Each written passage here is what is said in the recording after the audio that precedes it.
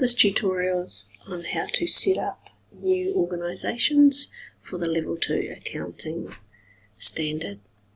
Once you're set up a Xero account, trial account, come to the My Xero homepage and click Add Another Organisation.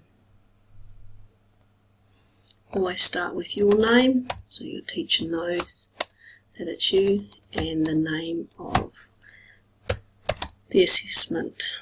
Make sure that the GST is clicked and the green Start Trial button.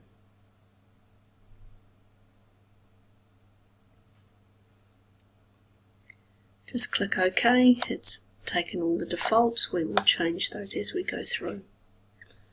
So now I want you to move to the Settings tab and General Settings, and we will work our way through the setup. So the first one here is Financial Settings. Leave the financial year end as the 31st of March if that's what your exercise has.